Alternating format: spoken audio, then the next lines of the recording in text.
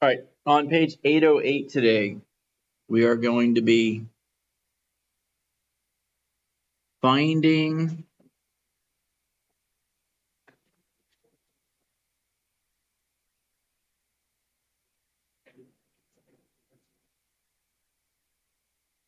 the area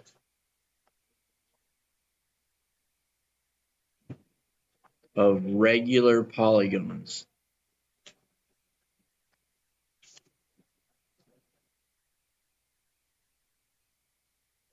All right, and just to review, a regular polygon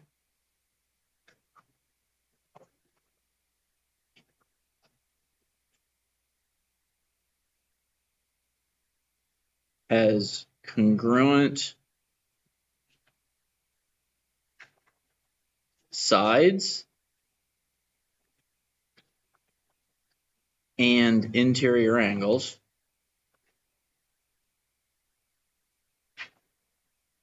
All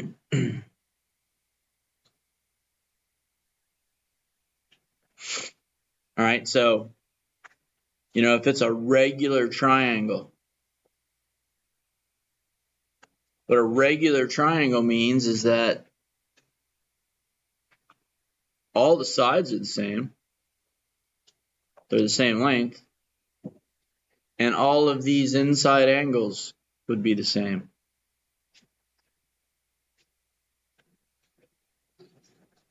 Same holds true for any regular polygon. Congruent sides and interior angles. So all the sides are the same length. All the interior angles have the same measure. So down on the bottom of page 808, there's a key concept. It says the area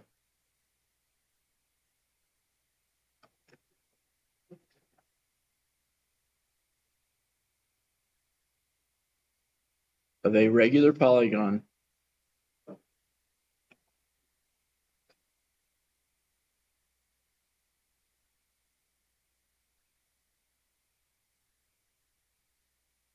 is equal to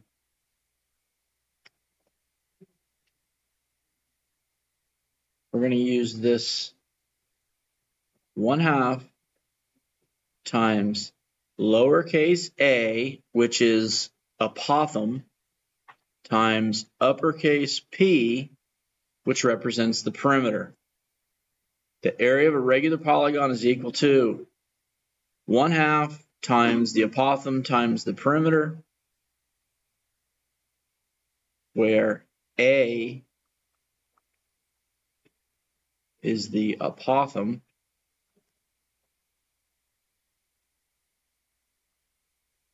and P is the perimeter.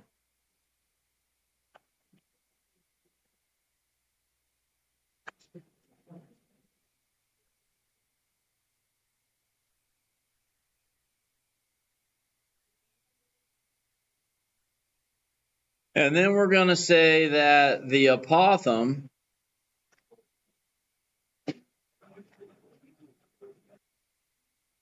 of a polygon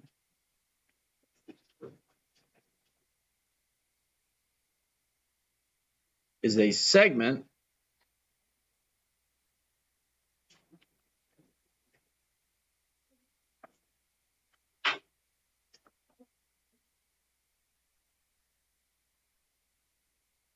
that connects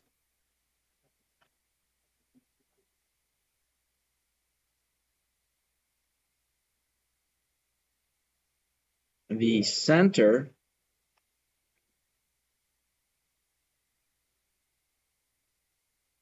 to the middle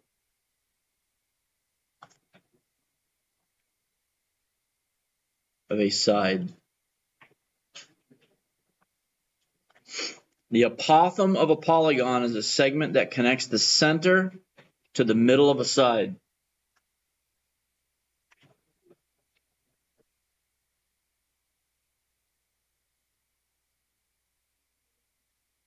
So if we go back to this Let's not use that triangle. In the case of a, let's say we got a hexagon. So 6 sides.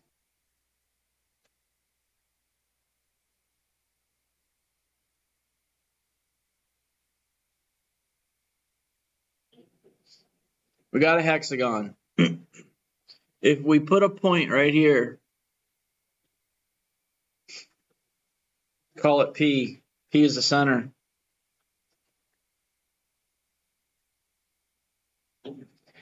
If we take a segment and go from the center to the middle of this side, let's call this side AB.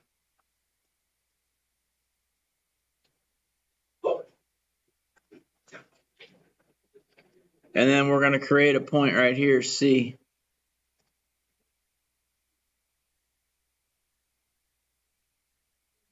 All right, PC is the apothem.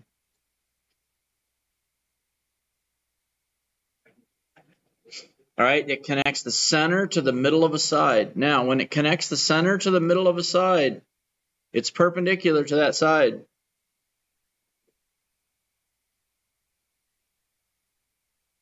And since it connects the center to the middle of a side, it splits this side into 2 congruent pieces. All right, so PC is perpendicular to AB, and AC is congruent to CB.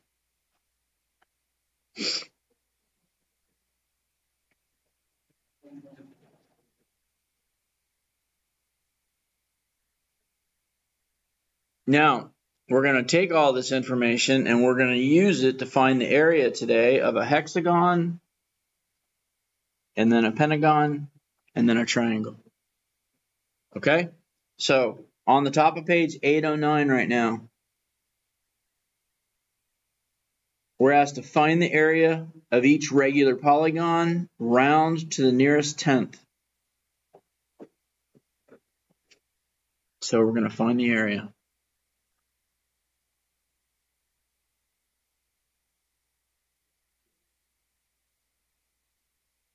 So we're going to take this hexagon again.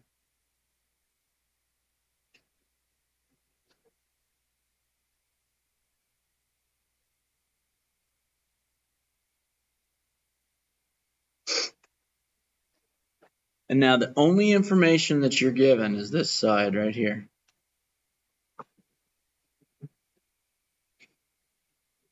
And here's how this works. If area equals 1/2 or 0.5 times apothem times perimeter. Right now, if one of these sides is 3 and there's 6 sides, then the perimeter is equal to 3 times 6, which is 18. So we know our P. The apothem is going to take a little bit more work. So to find the apothem for this polygon, we're going to put a center in here. And then what we're going to do is we're going to take this center and we're going to connect it to 2 vertices. And when we do, we're going to form a triangle.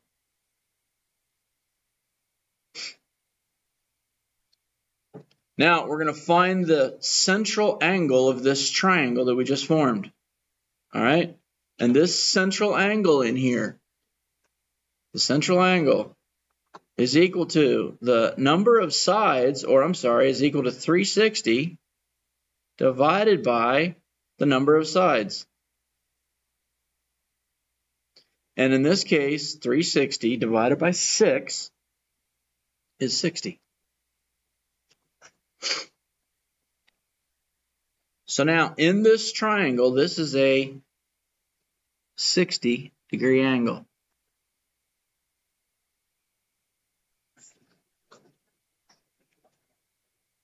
Now I'm going to dash in this apothem.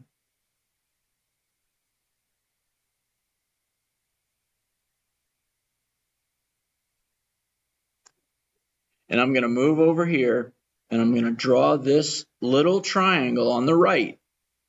All right, this central angle, I'm going to take this right triangle on the right-hand side, and I'm going to redraw it right here.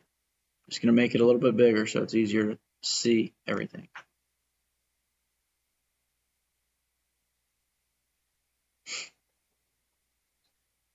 Now, when we do this, since this central angle was 60 degrees, the apothem always splits the central angle in half. So this angle is 30. The apothem also splits this side in half.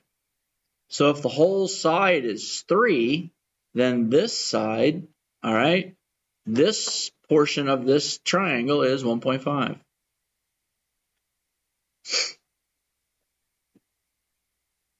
And now we've got a 30, 60, 90 right triangle.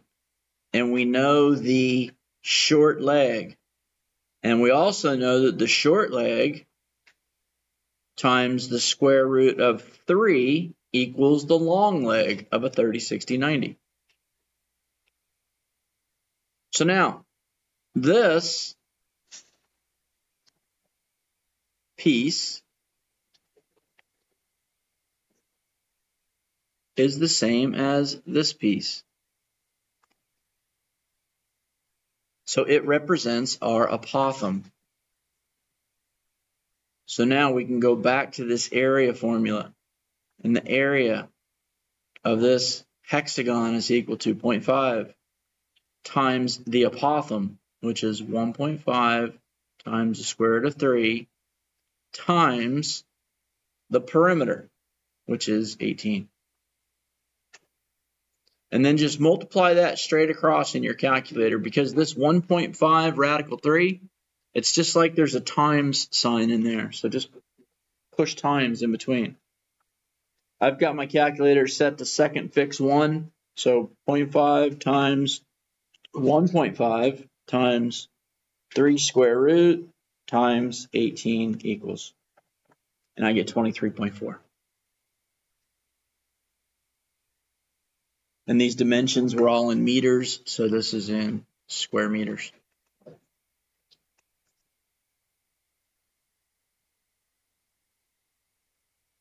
All right, so that was an example of finding the area of a regular hexagon when we are only given one side length.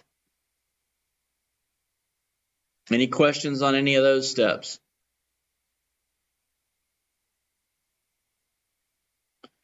All right, second example.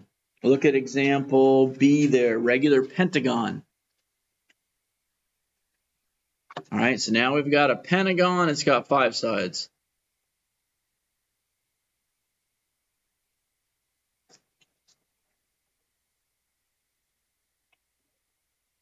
And what we're given in this pentagon is the distance from the center to one of the vertices. And it's 10. That's all we're given. So this problem is going to be a little bit more difficult, but we're going to follow most of the same process. So we need the apothem, and we need this side length. Because with the apothem and this side length, we can find the perimeter and we can find the area. So we're gonna turn what we've got here into a central angle. The measure of this central angle, the central angle is going to be equal to 360. Now we're going to divide it by 5 because this shape has 5 sides. So 360 divided by 5, 72 degrees. That means this angle in here is 72 degrees. Our apothem would be this piece from the center to the middle of the side. And then I'm going to redraw this smaller triangle with the 72 and the hypotenuse that's 10. So I'm just going to make it a little bit bigger so it's easier to see. So here's what we got. We got this triangle, this right triangle that we're working with. Now, be careful here. This central angle is 72, but the apothem splits that angle in half. So don't forget to half it when we redraw. So this is 36 degrees. Our hypotenuse, which is the radius of this pentagon, is 10. All right, this side would represent the apothem, and this side down here on the bottom represents half the side length of this polygon. So right now I'm just going to call this X. All right, so we got to draw back on some trigonometry ratios, and I know everybody remembers SOHCAHTOA.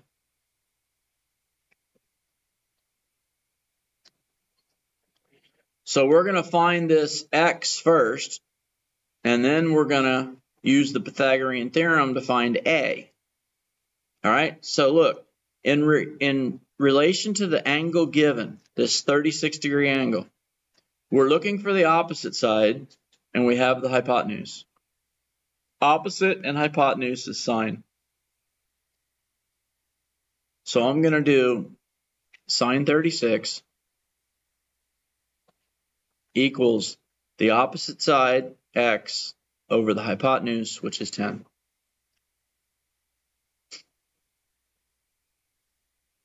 We're going to multiply both sides by 10. The 10s over here cancel, and 10 times 36 sine equals 5.9. So 5.9 is equal to our X, which is this piece right here. It's half the length of one of the sides. So while that's sitting on your calculator, and I know we're rounded to second fix 1, so we're just going to leave it that way. And we're going to take 5.9, just push times 2. We get 11.8. So this side of this pentagon is 11.8. If we know the side of the pentagon is 11.8, then our perimeter is equal to, there's 5 sides times 11.8. And again, that 11.8 is sitting on my calculator screen, so I push times 5 equals, and I get 58.8.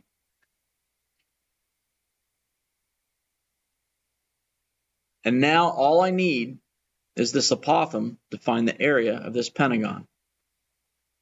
So if our X down here is equal to 5.9,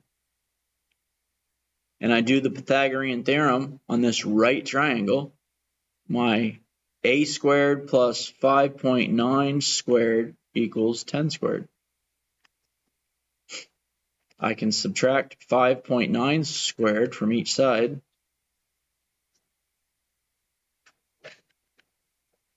And a squared equals, in the calculator, 10 x squared minus 5.9 x squared equals 65.2. And if we find the square root of each of those sides, our apothem is equal to 8.1. So here's our A is 8.1.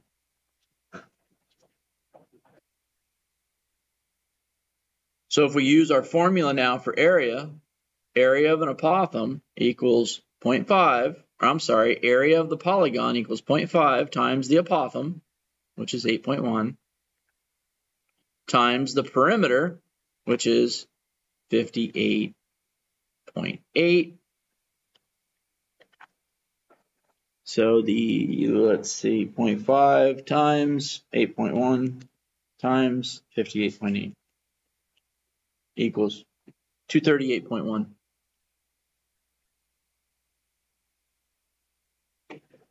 And we were in inches there, so this is square inches.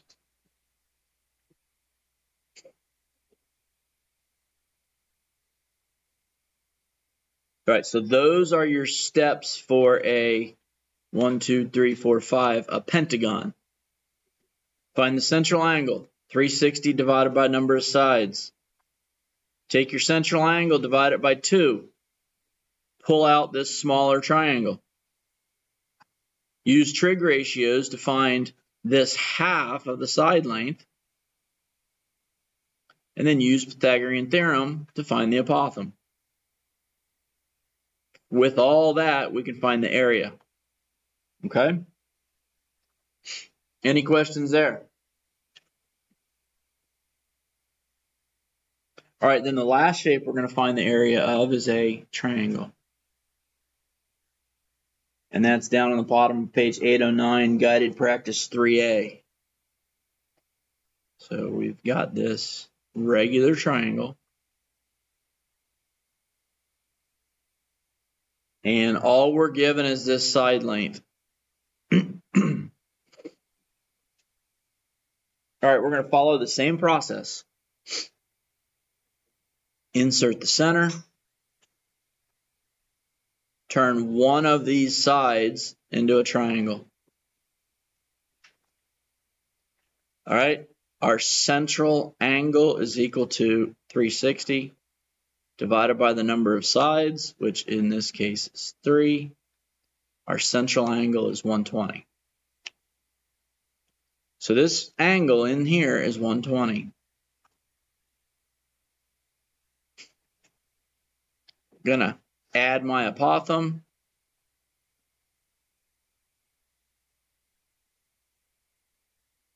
And look what we know. If one of the sides is 4, and this is a regular triangle, then all the sides are 4. If all the sides are 4, then this piece of this smaller triangle is equal to 2. So now I'm going to redraw this smaller triangle.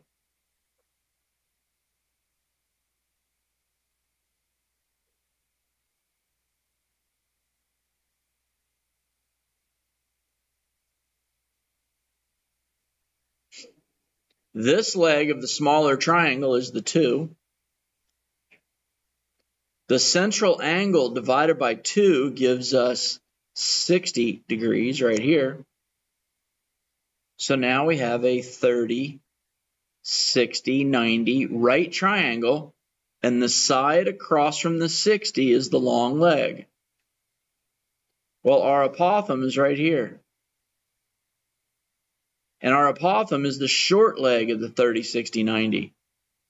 And the short leg of a 30, 60, 90 is equal to the long leg divided by the square root of 3. So our apothem equals 2 divided by radical 3.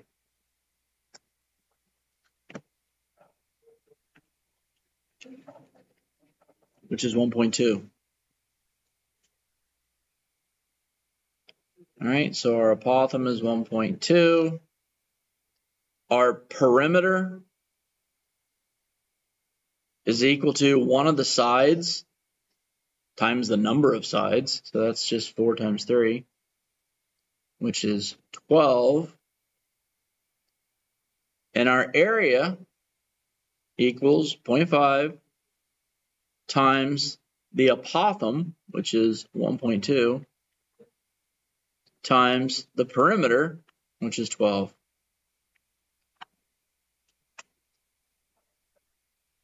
So 0.5 times 1.2 times 12, 7.2. And our dimension was in feet, so we are in square feet.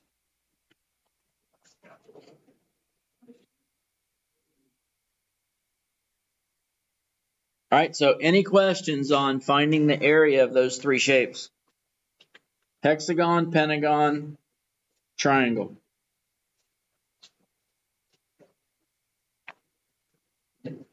All right, then your practice for today is going to be on page 812, problems 10, 11, and 12. All right, just 3 problems. You're going to find the area of a triangle, of a pentagon, and of a hexagon on your own.